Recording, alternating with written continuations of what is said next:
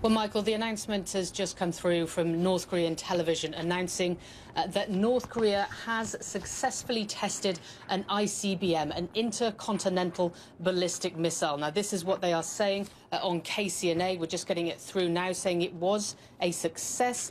They say that this ICBM test was ordered directly by Kim Jong-un. Just a little earlier, you actually saw an image, a photo of Kim Jong-un seeming to sign something. We've seen this in the past, that he has been signing orders when it comes to missile tests like this. According to North Korea, they say the altitude was 2,802 kilometers, the distance 930 kilometers. That's pretty much in keeping with what we have heard from the Japanese and the South Korean and the United States side as well. And they've called it the Hwasong 14.